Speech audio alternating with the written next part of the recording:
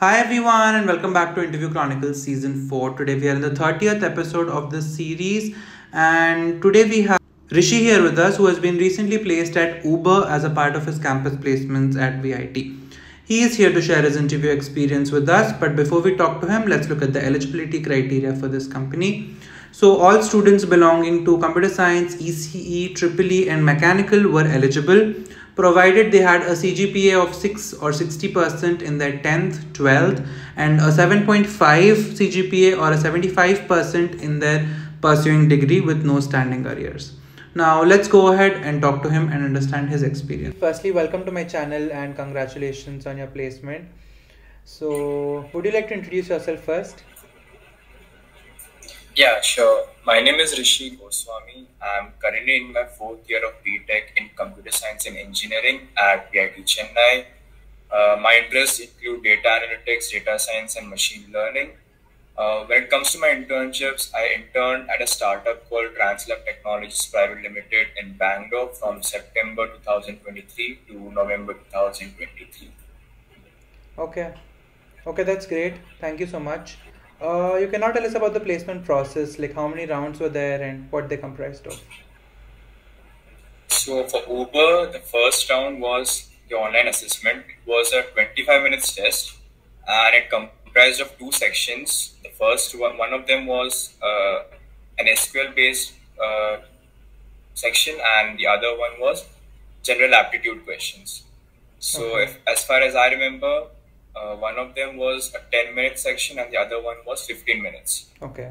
Then after the test, around 9 students were shortlisted for my role, which is the business analyst role, and we had 2 rounds of interviews. Okay. So for me, the first round of interview was a technical round, and in my case, I was mostly asked questions on SQL.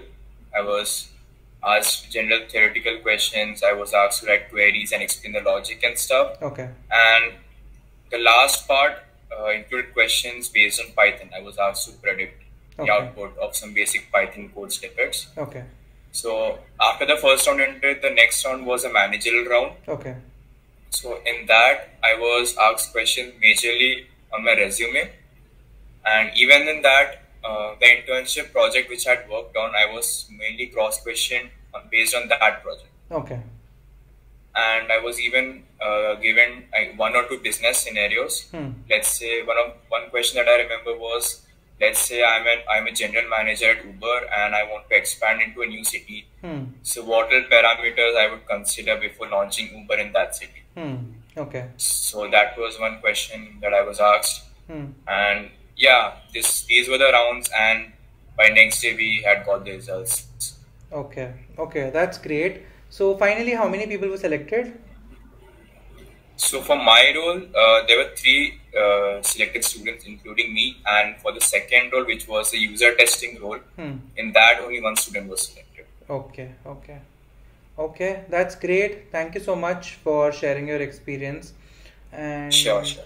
And do you have any suggestions for your juniors or anything that you'd like to share based on your experience?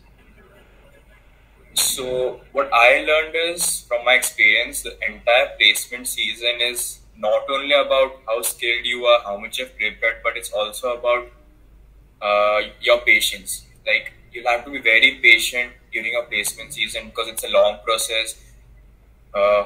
So you'll have to keep trying. Do not rush with any company. Give your time to a company, right? Do not rush that you want to get placed as soon as possible, because definitely you'll have a company, you'll have something really good in store for you. So you'll just have to wait and watch, right?